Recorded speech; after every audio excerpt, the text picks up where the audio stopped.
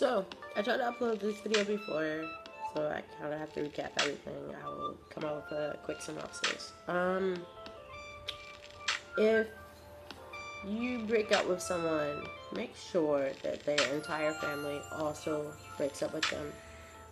I am so super tired of my fiance's exes being in her life because her certain or some family members invite her to be around.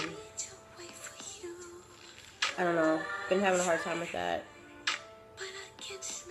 And, you know, if you're attached to someone in your absence, you try to stay close to their family. You try to do things that, I guess, keep you relevant. Let them know that you're going to be around for a long time.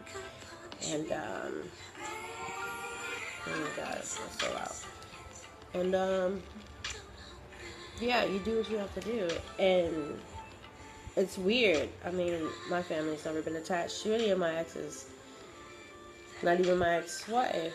I don't know why this happens. But when you break up, make sure your family and your squad, your whatever, make sure everybody breaks up with them because it causes problems.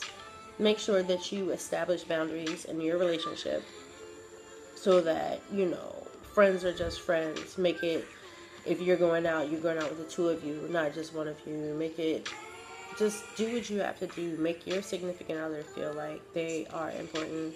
Make them a part of you. So when you go out with your people or you go out with your friends, make sure that your friends know that this is a part of you and they have to respect that, because otherwise it just makes for a very shitty situation.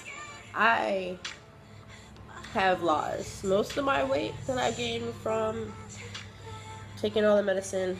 It's still in my face, but I've slimmed down here.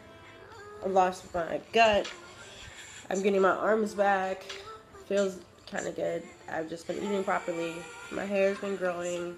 I've been using almond oil in my hair.